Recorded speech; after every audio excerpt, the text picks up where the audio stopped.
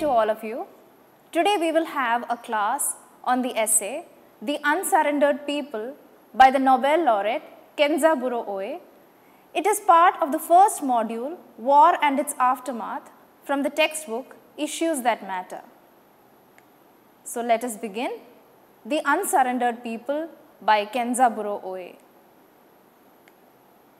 This is a picture of KENZABURO Oe. KENZABURO Oe was born in 1935 in Shikoku, Japan.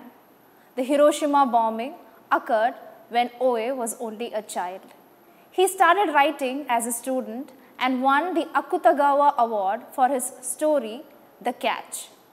He became famous for his novels, Nip the Buds, Shoot the Kids, The Youth Who Came Late. Oe was awarded the Nobel Prize in 1994. His first son, Hikari's brain damage and disability was a significant influence on Oe's life. His writings feature two dominant aspects of his life. First, his incapacitated child who went on to become a music composer, and second, a world of his own created out of myths, history, literature and cultural anthropology. So, KENZABURO explores the traditional trope of mythical Japan, and he tries to unravel its identity in post-war modern times. So he is trying to bring in a new kind of genre in writing, especially after the world wars, the Second World War particularly, because Hiroshima and Nagasaki were bombed post the Second World War. He also explores the human predicaments in the wake of ongoing developments in nuclear technology. So all of you know that the world was nuclear armed, or we knew the difficulties and the devastation that nuclear weapons can bring about after the Second World War. So in his writings, he looks into the nuclear technology and its developments and tells us how difficult it would be for the world in the future. His writings engage with issues like nuclear weapons, social nonconformism and existentialism. So next, I'll show you a picture of August 6, 1945, when Hiroshima was bombed. So this is a picture of the devastation that was caused by the nuclear attack by America on Hiroshima on August 6, 1945. Next, I will read out a small excerpt from The Guardian as it was reported.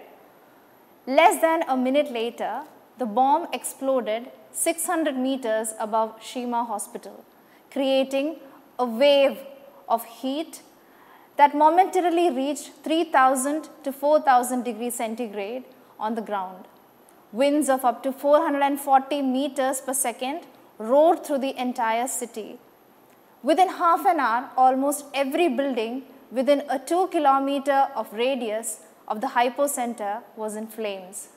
About 90% of the city's 76,000 buildings were partially or totally incinerated or reduced to rubble. Of the 33 million square meters of land considered usable before the attack, 40% was reduced to ashes. The bombed city was barely recognizable. What a day earlier had been a sprawling military city and transport hub wedged between mountain ranges to the north and the Seto Island Sea in the south was now a nuclear wasteland. Wooden homes had been burnt to the ground by firestorms. The city's rivers were filled with corpses of people desperately seeking water before they died.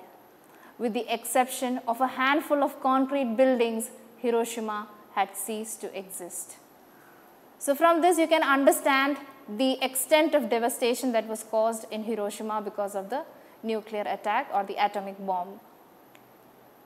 So this is another picture that shows the emotional troubles that was faced by people of Hiroshima. So now you can see a picture of Hiroshima after it was rebuilt. So within decades, within a couple of decades, Hiroshima, the people of Hiroshima had rebuilt themselves. So this is an essay that shows us the strength and power of the people of Hiroshima to come back after the nuclear attack. So this excerpt, that is The Unsurrendered People, is taken from Hiroshima Notes. Hiroshima Notes is a powerful statement on the Hiroshima bombing. Oe in this book gives an account of the lives of the many victims of Hiroshima and the valiant efforts of those who cared for them. So it shows us an effort to come back to normal, both immediately and after the atomic blast in the years that followed. The book reveals the horrific extent of the devastation. It is a heartrending portrait of a ravaged city in the midst of nuclear destruction. So this is what Hiroshima Notes talks about, and The Unsurrendered People is taken from this book. So coming to The Unsurrendered People, I'll give you a brief introduction about The Unsurrendered People. The Unsurrendered People is taken from Hiroshima Notes, like we saw just now. The author tries to decipher how the bombing survivors faced the dehumanizing violent event with courage. So first of all, the author is trying to tell us how the survivors survived this dehumanizing violent attack, the atomic bomb. Okay, the tone of the essay is both affirmative of the people's determination to rebuild their lives. That means it talks about how they had the willpower to come back, and critical of the minds that inflicted this catastrophe on them. So it is also critical of the American minds, of the people of America who dared to put such a lethal bomb on a people, on Hiroshima, on people who live in another part of this world.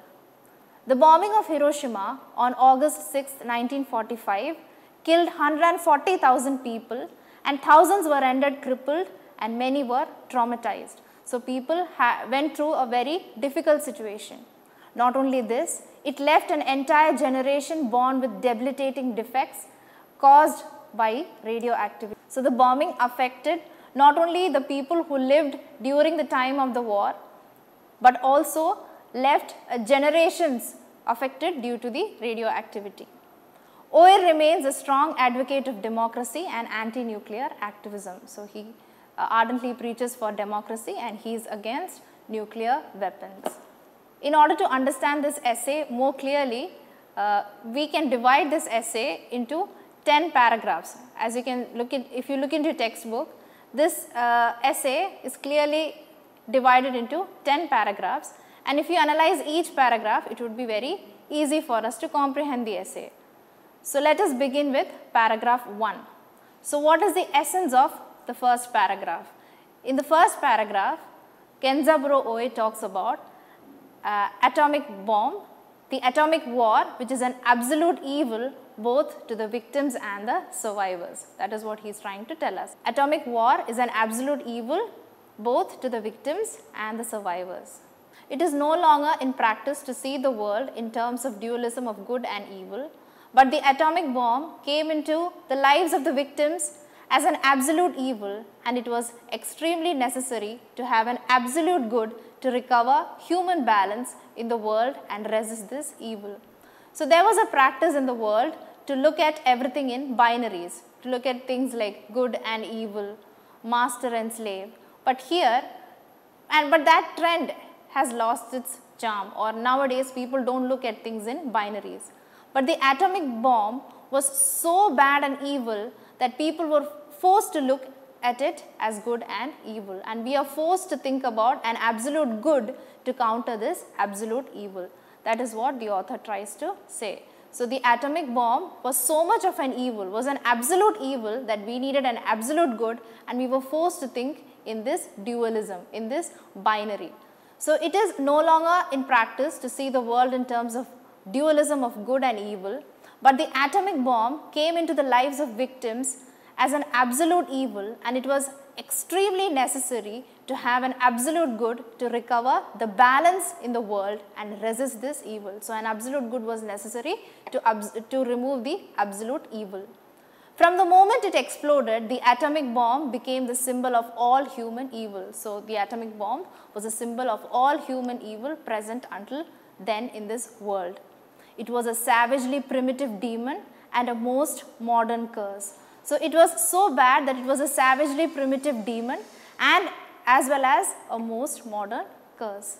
The absolute evil transcended all distinctions, whether they are the attacker or the attacked, Japanese or allies. So irrespective of who they are, whether they are the victims, the survivors, the attackers, which faction they belong to in the World War, whether they belong to the Axis powers or the Allied powers, the atomic bomb was an absolute evil, and we needed an absolute good to recover from this absolute evil. So this atomic attack was an absolute evil, and we needed an absolute good to recover from this absolute evil. Coming to the next paragraph.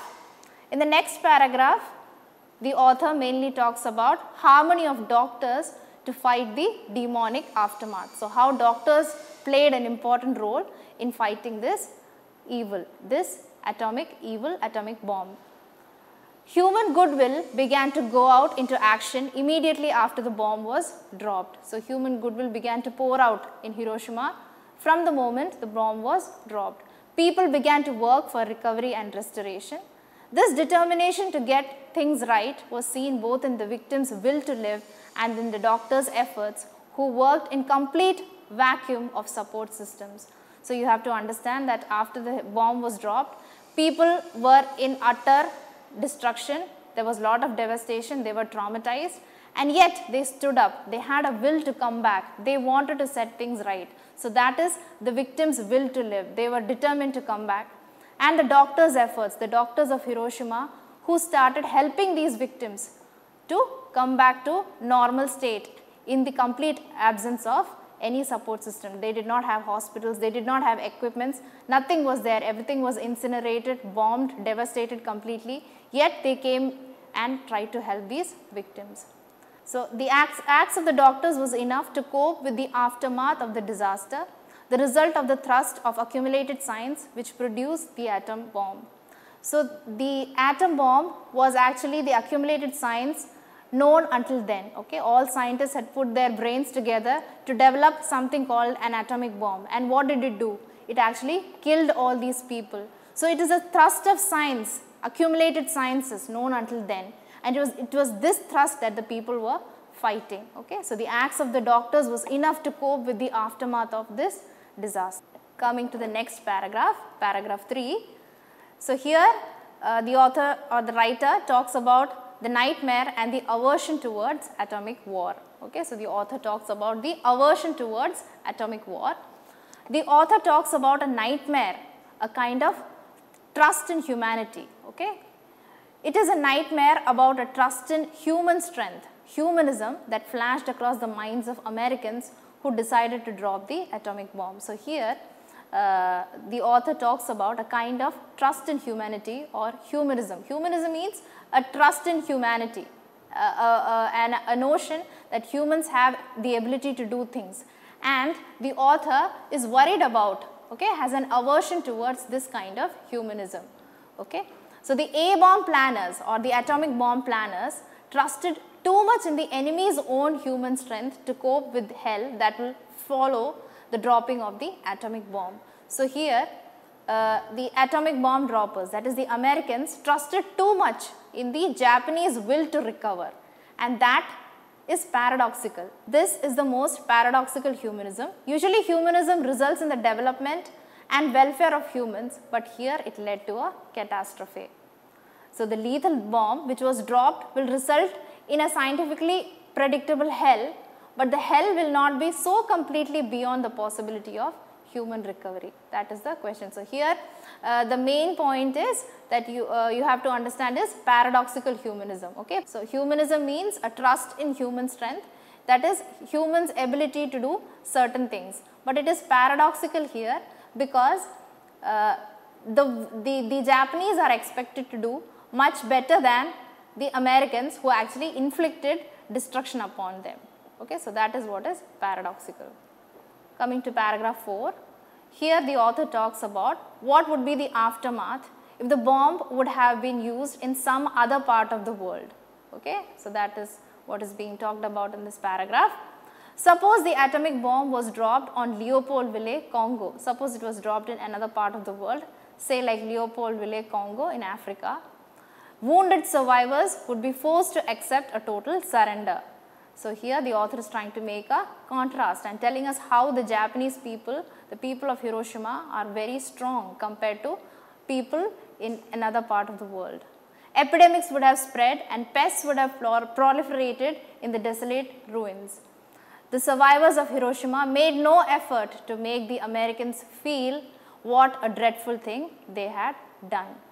So here he says, if it had been some other part of the world, people would have been dejected, they would be depressed, they would never try to come out of their situation.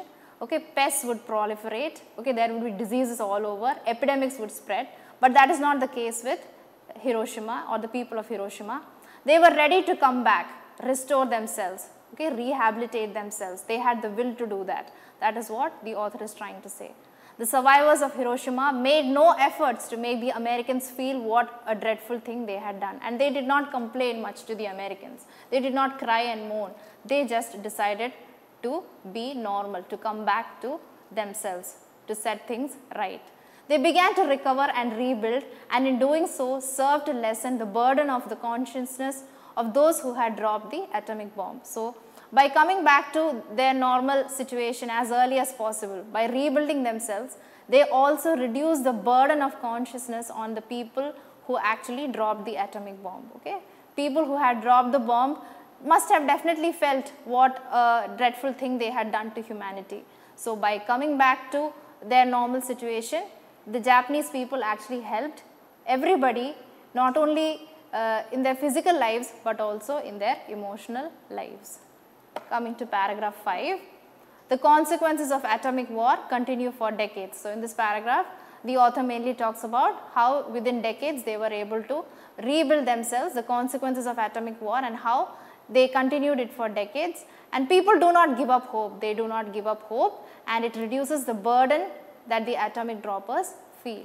That is what is discussed in paragraph 5. Coming to paragraph 6, presumption of a built-in harmony that would counterbalance the evil unleashed.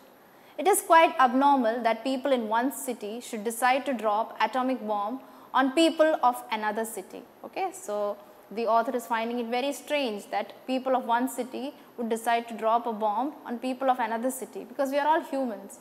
The author presumes that it was done on the basis of some calculation of a built-in harmony which says if the destructive bomb is dropped, the greatest effort in history would be to counterbalance the totality of the enormous evil to follow. So, the author says it was actually dropped, the atomic bomb was dropped, thinking that there is some kind of built-in harmony or built-in balance in nature, that if you unleash a kind of evil upon a set of people, there is another force that would set things right. They had this presumption or the presupposition that something is going to come, that there is a force in the world that would set things right.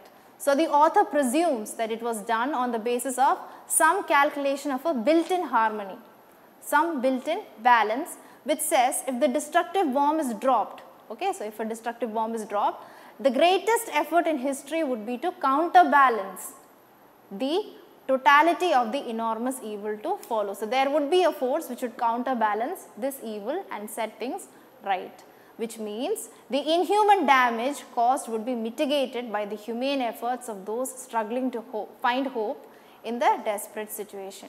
So, here the author feels that the inhuman damage would be mitigated by the humane efforts of those who are struggling to set things right. So, the inhuman damage was afflicted by the Americans, and it would be mitigated by the humane efforts, okay, humane efforts of the people of Hiroshima who were struggling to find hope in this desperate situation. So, they are trying to find hope and they have the will to do it.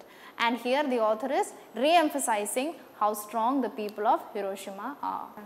Coming to the next paragraph, paragraph 7, here the attacker expected the scapegoat to set things right, but it is the scapegoat's inability that is usually seen before the attacker. So, when there is a fight between an attacking wolf and a scapegoat, or an attacking wolf attacks a scapegoat, the scapegoat is a weaker entity, okay, and the wolf is the stronger entity. But here there is an irony. The balancing reflects a confidence in human strength, that is humanism, that we looked in the previous paragraph. But it is the attacking wolf's confidence in the scapegoat's ability to set things right after the damage is done. That is what the attackers, that is the Americans, expected of the people of Hiroshima. Here the attacking wolf are the Americans and the scapegoat is the people of Hiroshima. But the attacking wolves, that is the Americans, had a confidence in the people of Hiroshima, and they expected the people of Hiroshima to set things right. And that is a gruesome nightmare, because here humanism is expected, or the ability is expected from the people who are attacked. Okay? It is a gruesome nightmare about humanism. That is what the author talks about. So, the balancing is a paradox. Coming to the next paragraph, paragraph 8, the patience of A-bomb victims. The A-bomb victims patiently await their turns in the room of Atomic Bomb Casualty Commission, and their stoicism reduces the emotional burden of American doctors working there. This is what is mainly talked about in this paragraph. So, how the stoicism means their patience. They are not wailing and crying and making a huge noise about what happened to them, but they just take in, they just soak in what happened, and they are patiently waiting for their turns in the hospitals. And it not only reduces their emotional burden, but also the emotional burden of the American doctors who are working to help the people survive the atomic bomb. Coming to paragraph 9, comparison with the biblical character of Noah and his will and ability. So, God made the rain fall for 40 days and 40 nights and trusted that Noah would rebuild the human society after the great flood ended. So, here there is a reference to the biblical character of Noah and the great flood, and how God made it to rain for 40 days and 40 nights, and how Noah rebuilt humanity. But if Noah was a lazy man or given to despair, God's plan would not have worked. So, if Noah was a lazy man, God's plan would not have worked. Fortunately, Noah was a man of will and ability, and thus God's expectations were fulfilled. The question here is, did God too count on the built-in harmony of balancing out? If so, does God not seem rather vicious? So, here the question is God also believing in this kind of balancing, that if an evil is unleashed, there is a counterbalance to set things right? Okay? So, this is the question. So, if Noah was a lazy man, things would not have been right. So, here we can understand the author is questioning the very powers of God, where there is an expected balancing out in nature. Coming to the last and final paragraph, paragraph 10. Atomic war was a universal deluge that is frozen, not receded. 20th century has been afflicted with a cancer.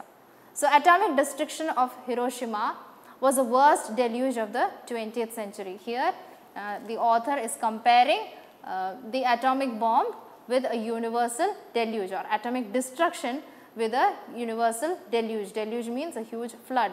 So, atomic destruction of Hiroshima was the worst deluge of the 20th century. But by going back to work, that is by going back to work immediately after the bombing, the people of Hiroshima salvaged means reduced or uplifted not only their lives, but also the souls of those who brought the atomic bomb. So, the people of Hiroshima were so strong and they had so much will that immediately after the dropping of the atomic bomb, they went back to work, and it salvaged or uplifted not only their souls, but also the souls of the Americans who had dropped the atomic bomb. So, the author further uses the metaphors to compare the possession of nuclear weapons by countries in the present age. So, in the present age, the possession of nuclear weapons by different countries is compared with two metaphors. Okay, the author compares the possession of nuclear weapons with two metaphors. First, he compares it to the great flood or a deluge. The great flood of the present is a kind of universal deluge which instead of receding has become frozen, and we cannot tell when it will flow away. The countries of today have nuclear weapons. Okay, so it is all possessed by these countries and they are not using it at present. So, it is like a great flood that they have. Okay, it is frozen. Nobody knows when it will thaw. Okay, and when it will thaw and flow away, it is going to bring in one of the worst deluges of the world. So, the great flood is frozen today, and one day when it will flow out, it is going to bring about a lot of devastation in the world. The second metaphor that he compares it with is that the 20th century has become afflicted with a cancer for which there is no cure. So, he is comparing the atomic war with cancer, the cancer of the 20th century which has no cure. Finally, the author says that the souls that were salvaged by the people of Hiroshima are the souls of all human beings alive today. So, the meaning of this is that had the people of Hiroshima, had the victims, had the people who died in Hiroshima not been dead, we would rather not be alive today,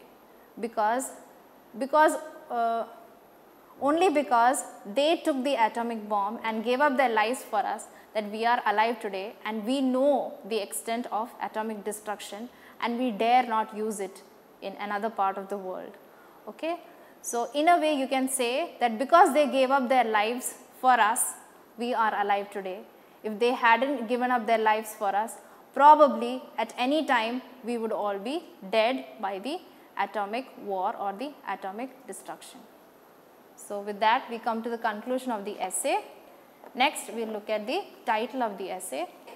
The essay, The Unsurrendered People, talks about how the people of Hiroshima were able to rebuild and restore themselves post the dropping of the atomic bomb. So, after the atomic bomb, how they were able to rebuild and restore themselves. The essay gives an account of the lives of the many victims of Hiroshima and the valiant efforts of those who cared for them. Okay? So, it gives an account of the lives of people and what efforts they took to rebuild themselves, and also about the doctors who cared for them, both immediately and after the blast, not only at the moment but also in the decades that followed. It reveals the horrific extent of the devastation. It is a heartrending portrait of the ravaged city in the midst of nuclear destruction, that is portrayed in the essay with dexterity. Dexterity means clarity. It is an account of the relentless and unyielding perseverance. Okay, so, they were unyieldingly pursuing. They took a lot of effort to come back to their normal lives. Okay, the people of Hiroshima took great efforts to set their lives back to normal. So, this is the title, the reason for entitling the essay as The Unsurrendered People. They never gave up. So, they are working hard to set themselves right and they are making their country, their city and taking themselves to great heights. With this, we come to the conclusion of The Unsurrendered People. Thank you.